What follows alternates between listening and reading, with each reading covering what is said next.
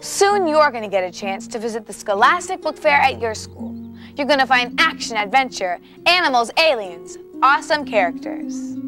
And some books that may just surprise you, that may help you. Wow, okay, this is wild. We are officially on to episode 10. Isn't that crazy? So perfect timing here, because no way would I have been able to do this if we were still on an odd episode number. But I'm actually going to visit my family for the next 2 weeks. So we're not skipping over anything, but episode 11 will be coming out on the 6th of July instead of next Wednesday. Sorry, guys. I do the episodes pretty much 100% on my own, and it usually takes me the entire week to plan out, record, edit, and assemble everything. So while I'm away, it might be a little tough to do it then. But come July 6th, bam, episode 11 will be right there waiting for you.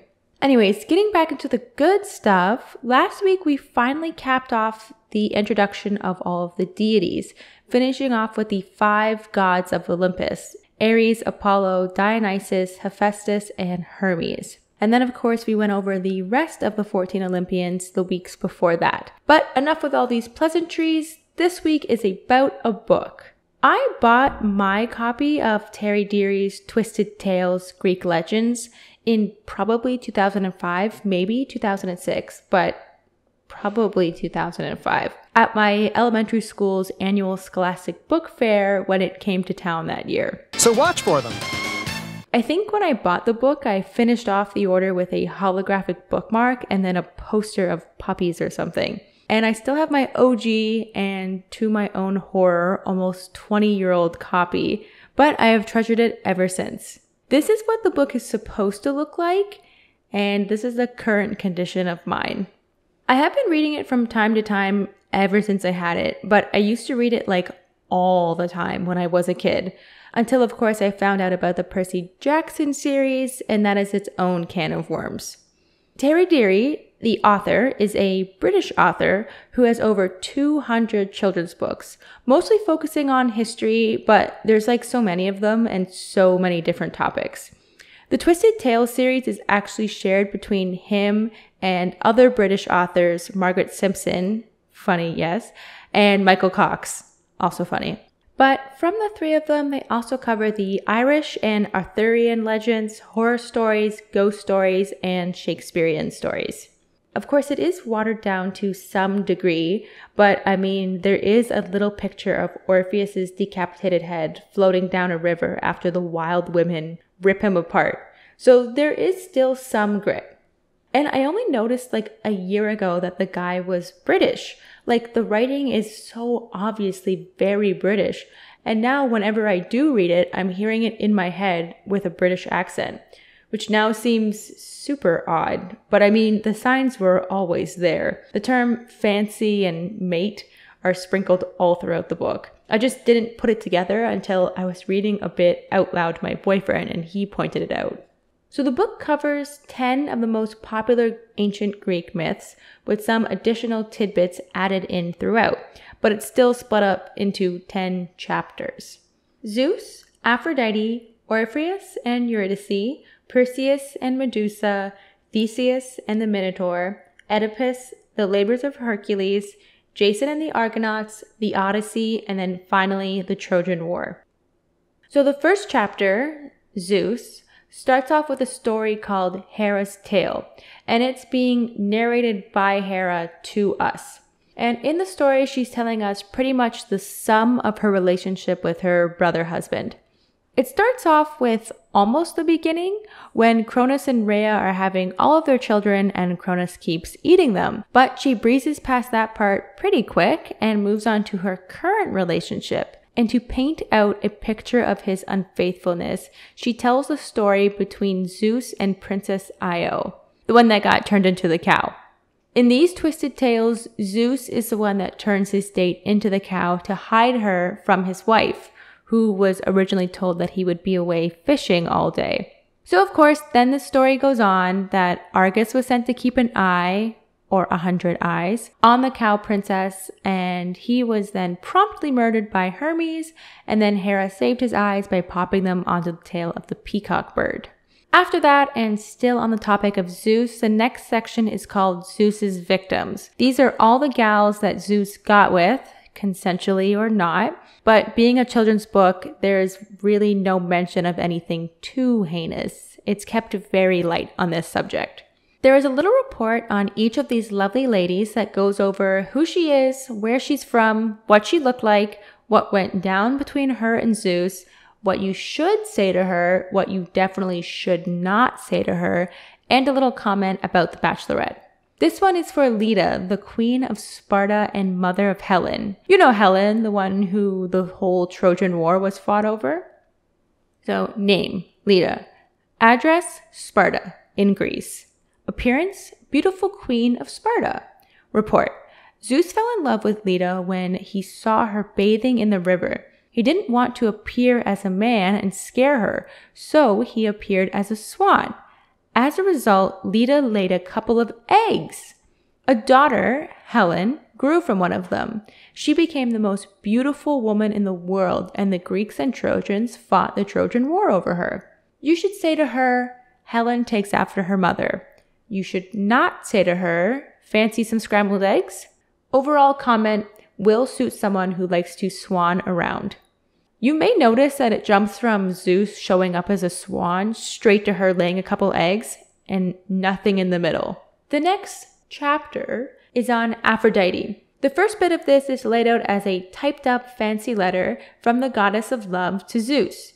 In the letter, she addresses all the bad things that have happened to her or have been blamed on her that were really the result of poor upper management on Mount Olympus. She goes over the whole thing with Ares and how, it's kind of Zeus's fault because she didn't want to marry Hephaestus, and then the little mishap with Glaucus and his flesh-eating horses, and of course the whole Adonis issue, and then the golden apple and the Trojan War.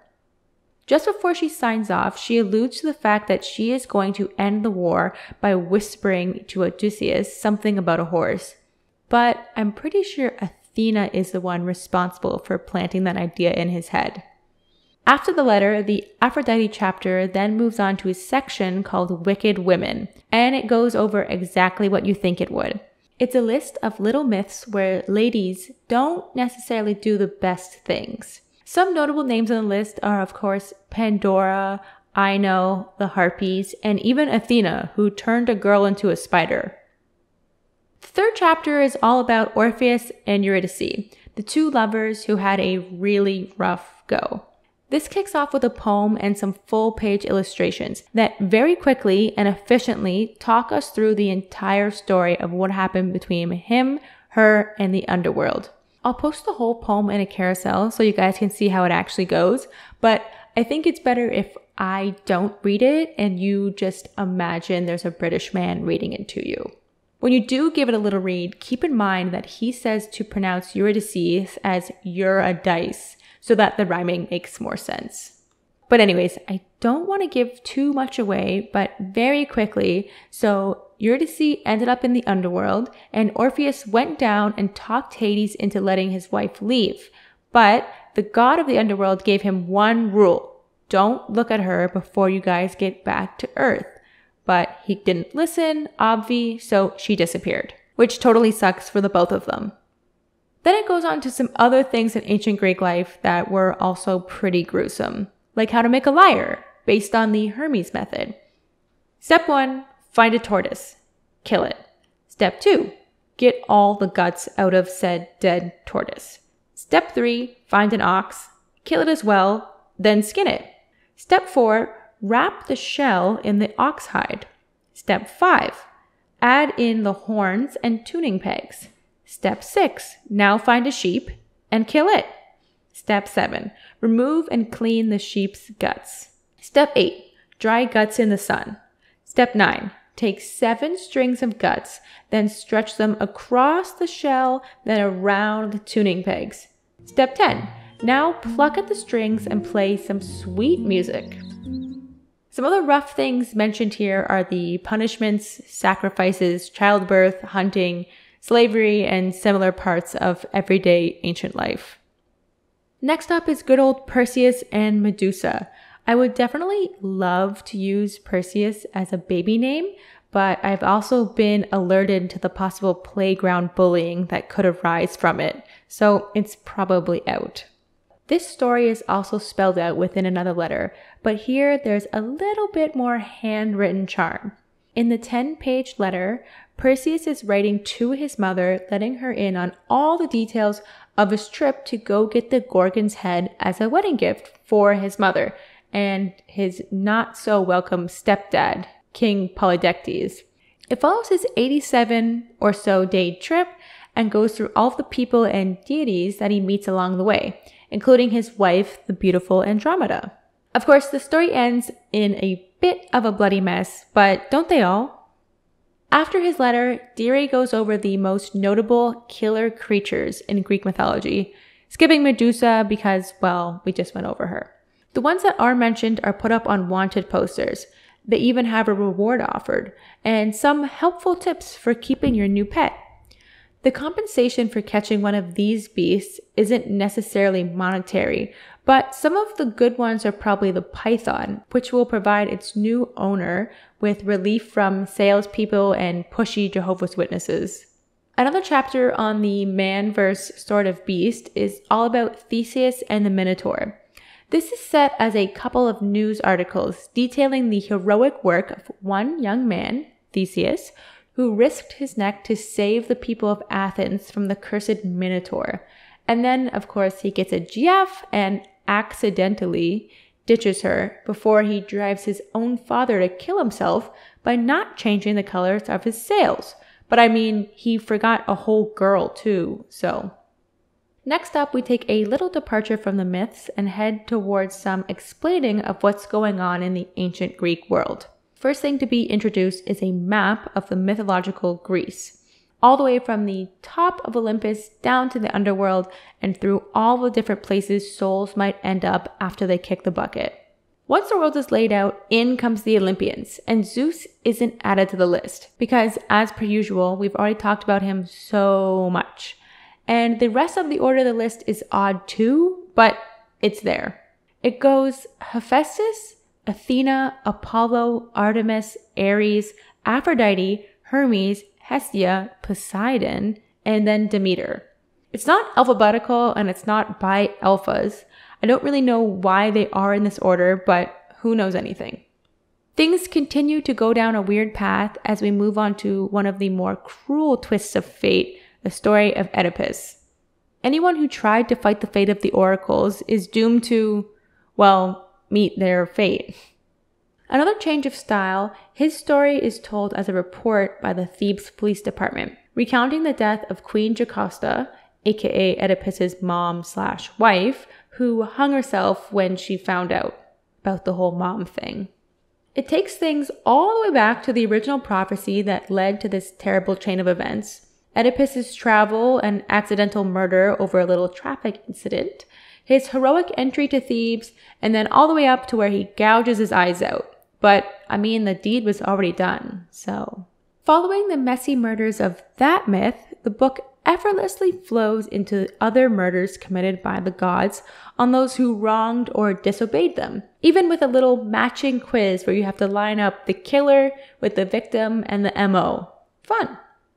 Moving on, we now make our way to the 10 labors of Hercules.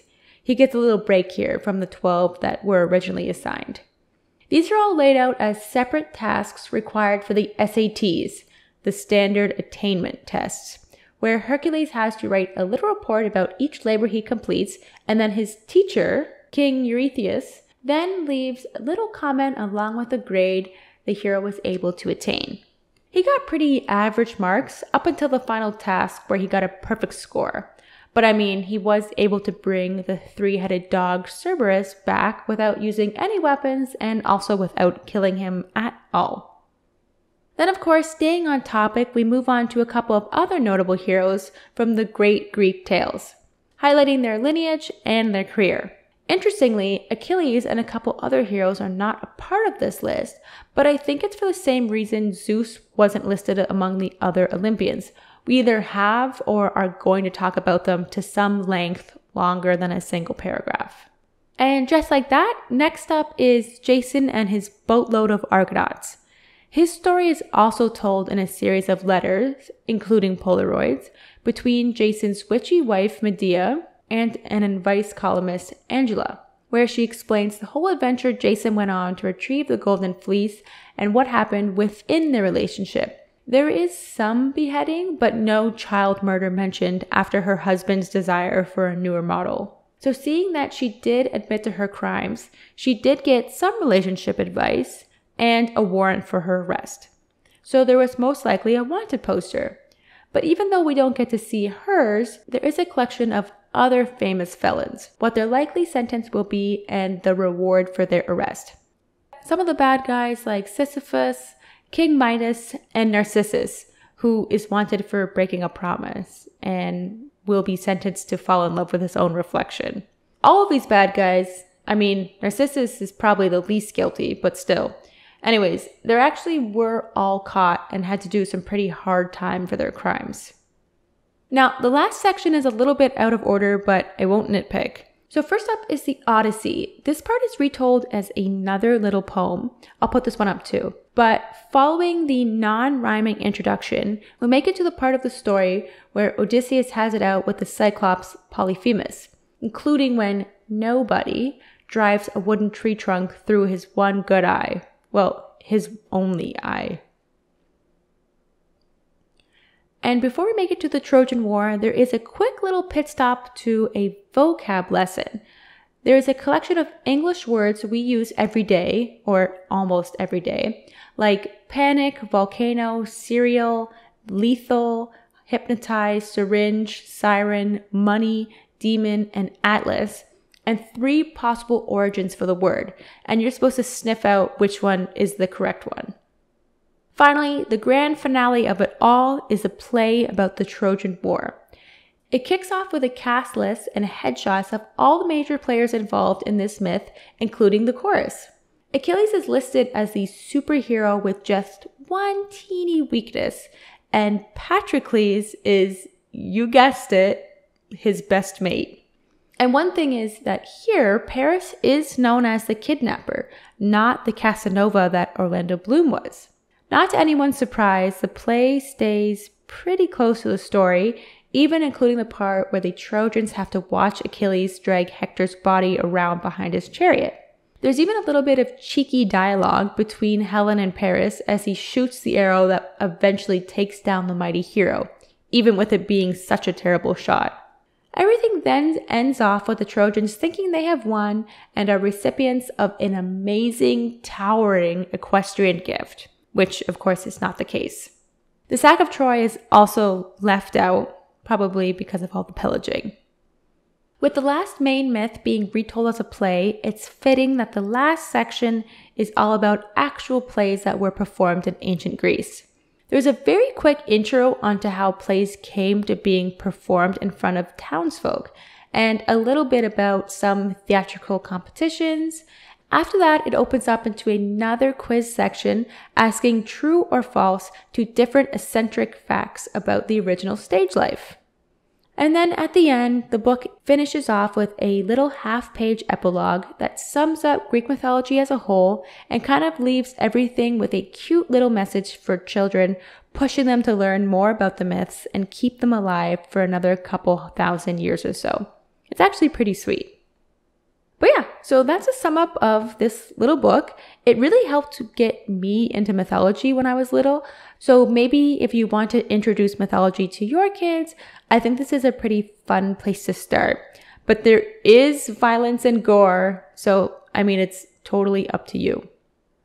Okay, so now moving on to the question contest to win the free Oh My Gods t-shirt. This week, the question is going to be pulled directly from the book, so if you have a copy, this one will be a piece of cake. I'm pulling from the last section of the book, the playtime section. So here it is. The actors in Greek plays would stage exciting fights and battles on the stage with lots of blood splashed around for special effect. True or false? So now if you know the answer, you can head on over to ohmygods.ca/contest and submit your correct answer, and then add in your contact info and t-shirt size. And if you get picked, you can win a free t-shirt. Alrighty, well yeah, so that's it for today. So just a reminder, there won't be an episode coming out on the 22nd or on the 29th, just because I'll be visiting my family and it takes like a lot of time to create these episodes from beginning to end. And I mean, I love every single step of it, but I don't think I'll have the time to do it when I'm visiting them. But after that, we'll be back on the air on July 6th and things will go right back to normal. And by back to normal, I sort of mean back to the introductions. So the next episodes I have planned out cover the rest of our bases. I just think that it's super helpful to have at least a lingering thought of who and what everybody is before you hear them mentioned in a myth. And even that tiny bit of background information helps you paint a better picture of what's going on in your mind. And I just think it helps bring the tales to life. So that's my reasoning behind going through all of these introductory introductions. But anyway, so that's the proposed plan for July 6th. We'll be going over some of the more mystical and interesting characters. They, of course, are the muses, oracles, and fates. I know some of them have been mentioned in passing as reference to their lineage, but now is the time to get into detail about these ladies and go through their specific role in ancient Greek mythology. The week after that is a complete list of the personified concepts mentioned in the myths. Here again, we have gone over some of them in great length, aka the primordials. And even though there were a lot of them mentioned before we got to the Olympians, there are even more of them to still introduce. They don't all hold major roles in myths, but they are present in one way or another. And I am also just super fascinated by the idea that abstract emotions and feelings are caused or enhanced by all these little deities. Following the personifications, we will go over all of the mythological creatures that pop up in these legends. This will probably be the longest of the introduction episodes, TBH. It's going to be pretty much everyone else who isn't a god or a mortal, but the mortals will join us later on. And then finally, at the end of the month, we will of course have another media episode. I definitely need to come up with a better name for them. The media episode sounds so corny. I promise I'll have some other name for them by the time I get to this episode. But anyways, until I think of something, the last episode of July will be about a couple of movies. 3, actually. I hope you've seen at least one of them, but it is the original Clash of the Titans from 1981, along with the modern remakes Clash and Wrath of the Titans from 2010 and 2012.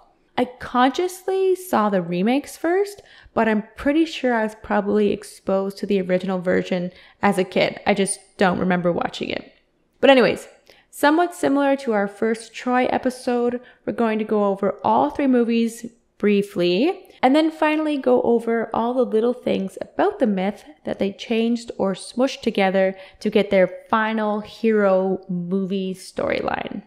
So if you like what you heard, please feel free to follow, subscribe, rate, and all the rest.